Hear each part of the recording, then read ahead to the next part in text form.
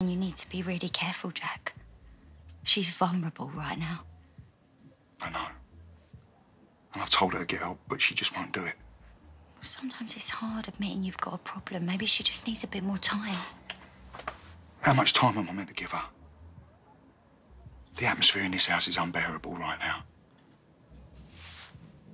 I mean, maybe I could deal with that, but the kids, they know something is badly wrong.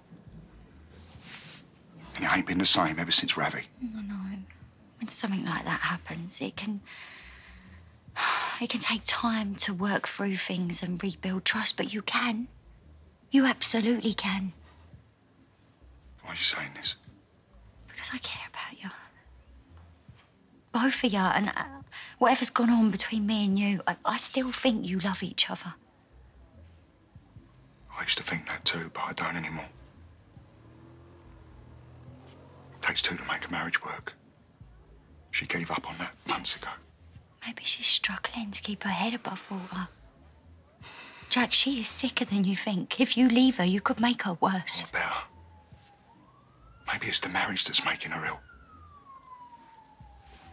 Look, you don't have to feel guilty.